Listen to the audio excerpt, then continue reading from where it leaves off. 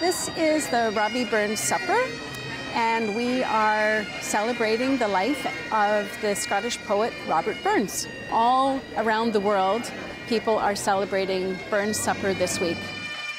The festivities take off with the West Coast Highlanders Pipe Band.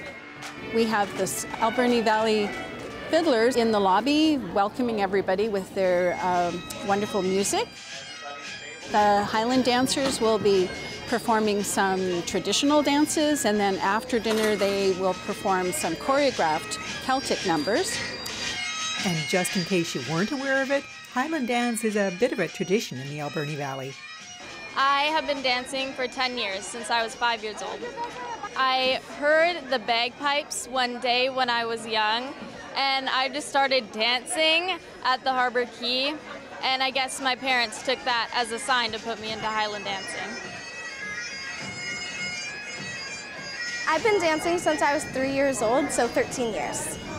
I followed my older sibling into Highland Dance. They started 2 years before me, and I thought it was really fun, so I wanted to join, so I did.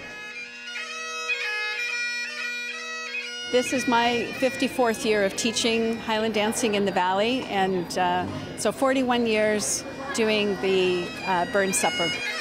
All of the funds help the dancers, helps them with purchasing the swords that they dance over and the jig shoes that are so expensive, helps them with their travels to competitions and dance costumes. So it's a really wonderful event.